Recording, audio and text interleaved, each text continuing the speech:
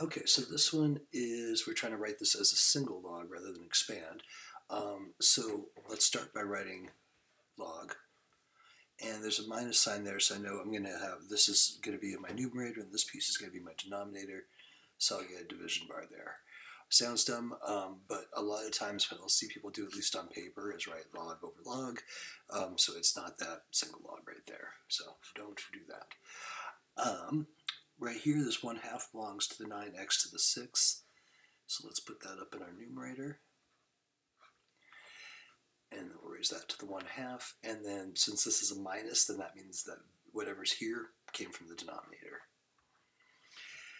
So 1/2 is the, actually I'll get rid of that now. 1/2 is the same thing as a square root. So let's think of this as log square root 9x to the 6th over x squared. So then from there, we would have log, and square root of 9, that would come out as a 3. Square root of x to the 6th would be x cubed, and you could also see that back here. You didn't have to rewrite it with a radical, but just showing that these are the same thing. You could also do this means square root 9, 3, and then half of 6, x cubed. So the same thing, two different notations.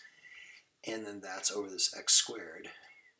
But then lastly, I have 3x's up and 2x's down, so if I canceled out two of them, that should end up landing on 3x.